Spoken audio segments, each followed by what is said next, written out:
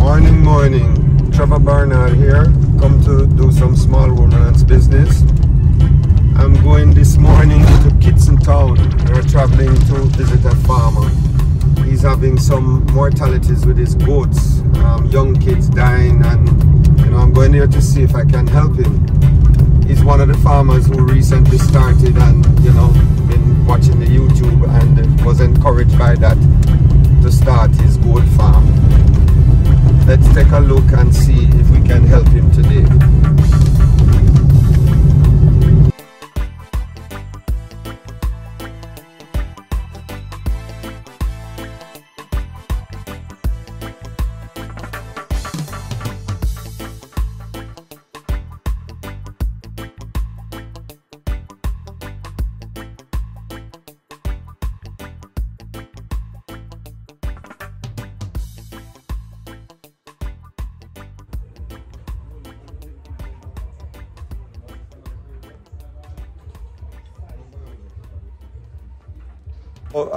No, we are at this is Peter Farm, and right now we're going to take a look. We are in Kitson Town. We are in a truck garage, and I see a lot of Mack trucks around the place. And Peter here tell me says his cousin run. Your nephew run the trucking operation. So Peter does pigs, goat, and you just started the goat operation. Yeah, and we have started with rabbit, and we have a 1 cow. You start with rabbit and him have a 1 cow. So he's into the farming thing. And I see you have banana and corn and all kind of things around him. Yeah, so let us take a look at his farm, We just start. So this is Peter's, one of his slatted floor that him just started recently. Yeah. As you can see, he's using old pallet to build this this pen. And look like a nice little setup. Peter, some of the farmers, when I talk to them, they tell me that, it is too expensive to build a goat pen. But we can use waste material and build it. Use waste material. Yeah, because if you look right over here, Peter, he has a whole heap of whole pallet and whole board everywhere. And him get these whole posts. What kind of lumber is this? This look like the tough wood. Yeah, tough wood. What do you call them tough wood again? Logwood. Logwood, right. Yeah. He's using logwood, and you see him just putting up his goat pen here. Yeah. And all of this is pallet board he's using, and very, very nice little setup.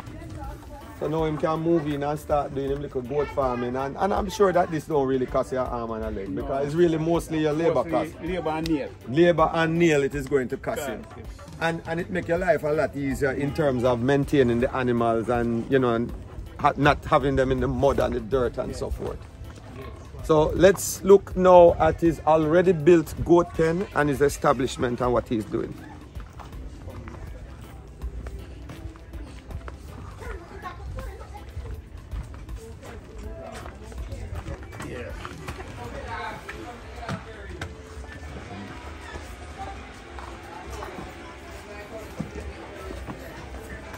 Yeah. See these boards in this one? Just stand up and me alone stand up and it's breaking up. You have to know how to step, because we're going to reinforce it as yet. You want to reinforce. Yeah, reinforce. So now we are up into his pen, and he says he hasn't really completed, he has to reinforce some of these boards. Yeah. So when you use the pallet boards, you have to put a lot more reinforcement on it. In the middle to keep it strong and firm. And if you come up and you look inside his pen, we're going to go inside there a little after this. What he uses pallets to do all his partition and the flooring and everything, even the roof. Him use the same logwood. Logwood and sweetwood. Him use logwood and sweetwood in the roof to make all the top structure. So very, very economical. He's not spending a whole heap of money to build something like this.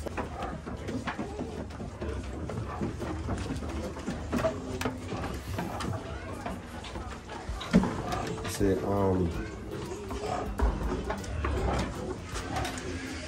so Peter, when I look at your animals, you see, first thing I'm going to tell you is that it seems like the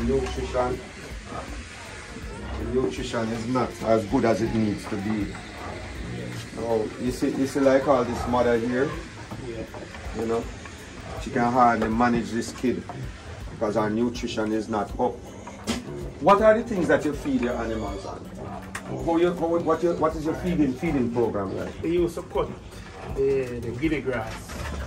But since the vehicle down, I have to give them like the mango, the apple, and let them out like 1 or 2 a day.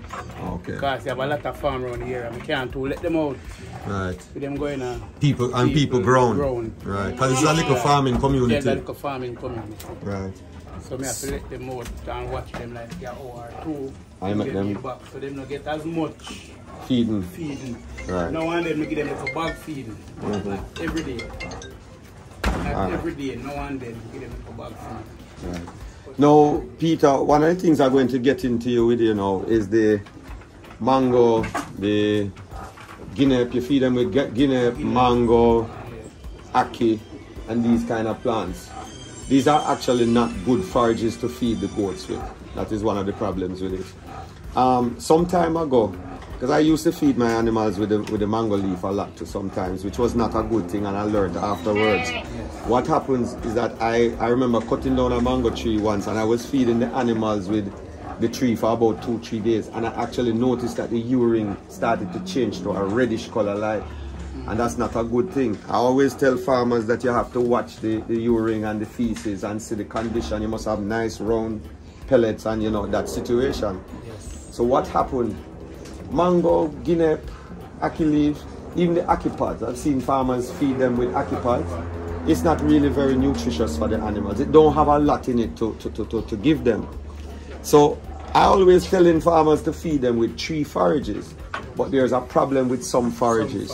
Yes, it's not everything is good for the goat. You also have some poisonous plants out there, you know. I remember like nightshade. Nightshade is one of them.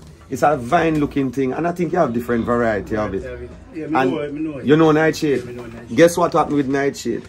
The goats will go out there and eat it because there's a certain time when it can be eaten. But certain times, it cannot eat it. Yes, it will kill the animals. And I'm talking deadly.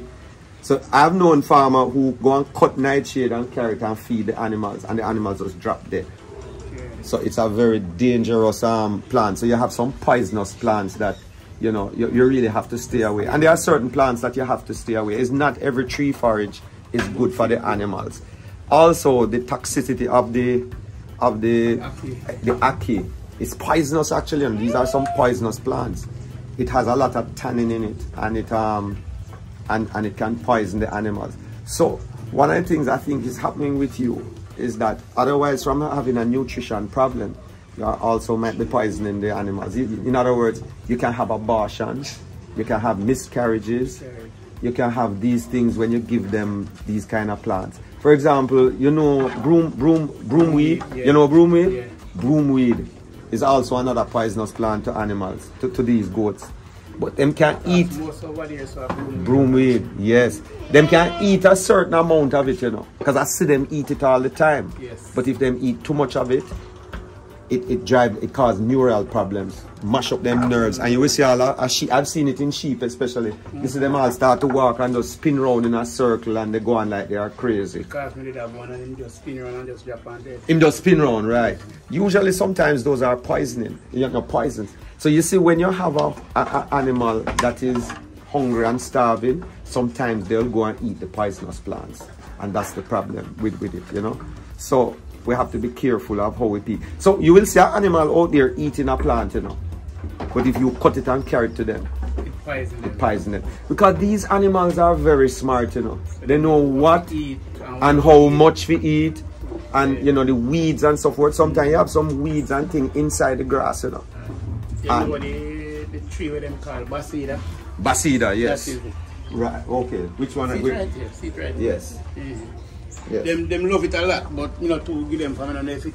Yes, Basida you can feed them with the Basida. Basida. Yes, yes. Can get a lot of Basida. Yes, but always remember though, you must do it in moderation. Moderation. You can't overfeed them with grass, any amount of grass. But you see your tree forages, especially some of them, yes, you have to moderate how much you give them. Like even wild tamarind, I feed my animals with wild tamarind. But wild tamarind has the tannin in it, and it is very, you know, it's also can harm the animals if you overfeed it.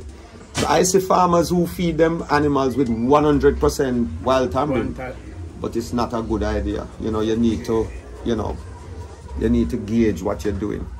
So I think your mortality is having to do with that. You understand? The plants you're feeding them, you're giving them a lot of those kind of plants that don't have any nutritional value, you know. So that I think is the problem. When you let them out and they go out there and forage and eat on them own, them smart enough and know what to do. Right. But Peter, how you started this goat operation? Why you start this? Because I'm going to look at your pig operation now. Say, the neighbor. Say, I look some goat to buy, and a lady tell me, say, brother, have some goat. So man, I buy a goat himself. So come with him. Right. So I go with him. Took enough me to have money. So the man sell me 6 of the goat. Right. And I come and we just get to love it. So I start follow up you on YouTube now. Right, okay. I have them on the ground and I start follow it up on the way how you talk about the goat and the good business and thing. So by going and going, I start by one tell me introduce my nephew to it, and I talk to him about it, and he say, right, I'm going to help me get some. Right. And we come together and we start get the goat then. This is a good look because you start with good management with your slatted floor facility. So this is a rain and you know all of the internal parasites problem you'll cut down on all of that. And to me, what you need to do now is improve on your nutrition. Okay. And then once you improve on your nutrition in the animals, you know you will see thing there because you know it's a nutrition problem I think you have here. So you're going to get abortions, you're going to get kids, you know, mothers not being able to feed the animals. Yeah, that'll take place. Because you see, you need a lot. This mother may have to hold her to feed the kid. Right. Because what happened? She don't have the nutritional value is not there to feed it. She don't have enough feed. Kids because we don't know what's wrong with. Yesterday me lose fear kid. Yeah. And the day before me lose that little one over there kid, the one who lie down. But she let her out and she run. She have a kid, but she at the first she go have kid. So she run with the kid in her. By the time I reach her, the kid already there. So by my son come call me and I reach out there. Kid already there. Right. So your management have to be there. You have to watch them and kind of know. You're going to see them kind of start to draining and so you will know that them we have the kid. And sometimes you have to just, you know, put them one side and feed them and so forth. And when them have the kid, like you don't have good. She have 2 and I lose it 2 of them for because they look like them born premature. Yes, yes. Is the feeding, the nutrition. And then with bad nutrition, internal parasites will take over your herd. You know, the worm, the internal worm, and then you're going to have to do a lot of worming and all of that. So you have to keep the animals healthy with good food. It's just like we, you know, if we don't feed our body good, we get sick. It's the same thing happen with the animals. I have space so I can't get grass in a but I just try vehicle down. Vehicle, right. You're looking at these animals, right? You see the black pigmentation when you're buying the goats. Alright, you see that goat there? She have a more pinkish pigmentation. That one over there, the white one. The white one. Yeah, you notice how the nose pink. Yes. Alright? I personally stay away. See that one how she pink? I stay away from that white and pink pigmentation because as you know, the black pigmentation can manage the sun more than the white pigmentation, right? This one here. Yes, so you see them black pigmentation, I prefer that. Or when it's even darker, you know, bronze color. But you know, you see you have some of them white till it pink. When those goats go out in the sun, them get cancer easy. Right? Just like in a people, same thing. So that's all one of them now, and we're gonna look on the eye. So what happened now? You peel back the eye and look at it. Let me show you. Right. Check the fermentation. So this is called the fermentation, right? Now, you see how that look pinkish? Yeah. Right. So it must have a pink, bright, pink, rich color. Now, let's look at some others. I want it. You see, if you look at that and you peel it back and it look white, Yes. it means that the animal is anemic. You see, that is not as pink. It's a little lighter, but she's not bad. Take another one. So this is how you know that the worm is taking over. So these animals kind of is basically kind of alright. You see it pink? Yeah. Alright. So these seem to be okay. So, and then these native goats are very strong and resilient, you know. So when you go in your pen, you're not going to try and worm everybody. Yes. Like what I hear people love to This one a pink too. Right. So you notice how some of them have a richer pink color, and some of them have the richer the pink is a stronger immune system inside of them is. Him a go look good. Alright, you see it? Alright, look at that one now. She hungry. She have a kid right there. Come.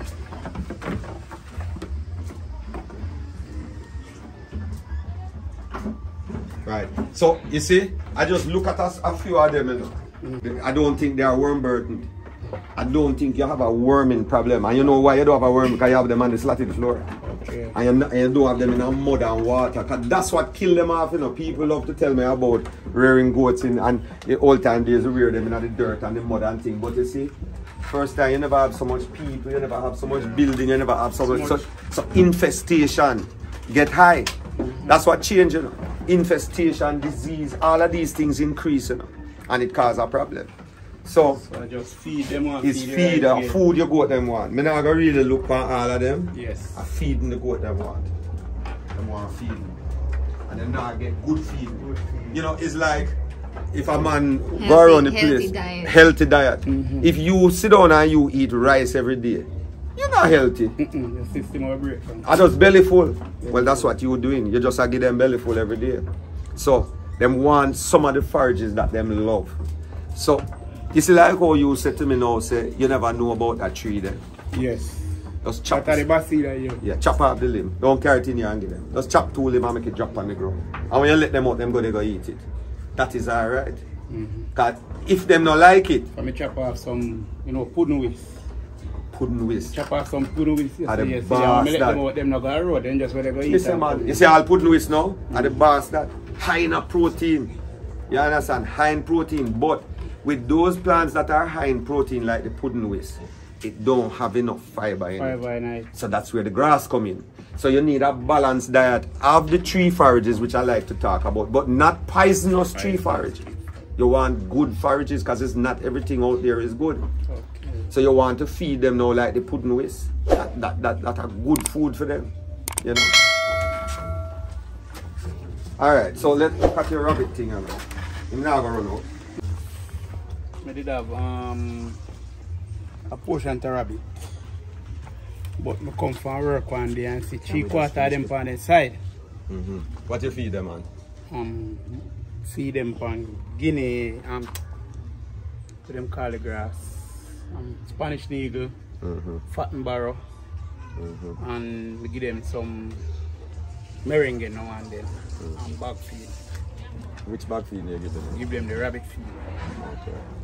But a guy tell me says eat straw. Oh yeah, that can. Because it says me have the zinc and it's so low and the loam zinc. Yes, that can cause it. So what you can do now, put some cardboard box underneath it. Yeah, you can put cardboard box underneath it and thing there. So them have to have the water all the time. Yes. And so when them get hot, it can deal with it. You can also use those like what you call coconut. Coconut fat. So what I plan to do, I plan to build. I'm gonna move this pen. I'm gonna build it over there. So. Put it under a tree. I'll build it over there, so, but I'm gonna build a shed, a big shed, and build it right there inside of the shed. Just like when I see the guy do a Clarendon, when some of the rabbit shit. Yeah, JSH. Yes, the rabbit shit. I'm on a couple of the feeder from him. Because I plan to go big in this. Why you want to go big into rabbit rearing? Because rabbit rearing can make money off of it and a good business. Okay, where are you going to find your market? How you plan to do that? Because that part of it is the market as yet, but by growing we will continue and look at the market. Yeah. And Try try and to get some contact with other rabbit farmers. Try and if you're going to grow it though, try and stick to natural feeding. Like I would encourage you to plant. I don't know if you have any plant some mulberry tree. Mulberry tree. And the Tricantier. And the tricantier. Tricantier. You know a tricantier and I don't know it. You know the mulberry? Yes. Okay. You have so Peter. Yes. Thank you for inviting me to your farm. I hope I helped you with, the discussions we had. Yes, man. Yeah, man. And next time I come here, I want to hear you growing strong. I don't be afraid to call me and for advice and support as we go. That more do Bernard. I want to grow strong. Yeah, man. I want to grow strong and agriculture can't feel it. can't feel. Because everybody has to eat. I want to grow strong. Alright, so everyone, thank you for watching. Please continue to subscribe to my channel and big up.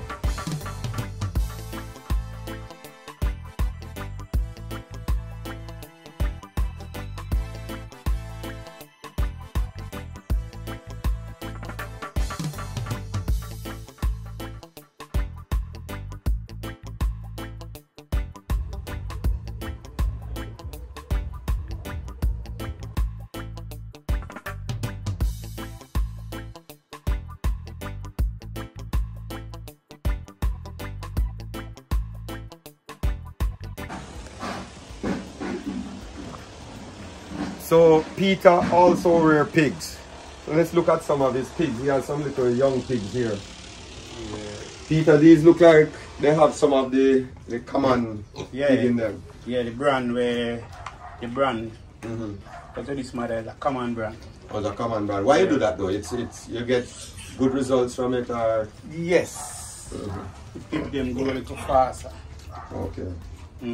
What you feed them, man? Just bag feed. Straight bag feed. Straight bag feed. Yeah, we don't mix them feed. Okay. Straight bag feed. And the walk don't come. So the money at 10 weeks. At 10 weeks, so. Okay. So you sell them at this young age? Yes. Okay, you don't really grow out and fatten. Or you just breed? Breed. Okay. What is your market? Like people just come here and buy from you? Yeah, I have a market and I have a shop in I have people buy young pigs all the way from Chile. Oh. I have some people who come from Chile here time come buy 30, 40, 50 young pigs. Oh, and just grow them out for the market. Like when they breed winners, just sell them as winners. So you sell them at 6 weeks? 6 weeks. Okay. So you make a better money. Oh, you managed with all the feeding shortage the other day. Did that affect you? No. Or you didn't have some? Yeah, it never affect me because we buy feeding like 20, 30 bags at times. Okay. So it don't affect me that bad like the rest of farm. Okay. Alright, Peter, thank you for showing me this side too. Yes, it's a very nice. Alright, I'll go.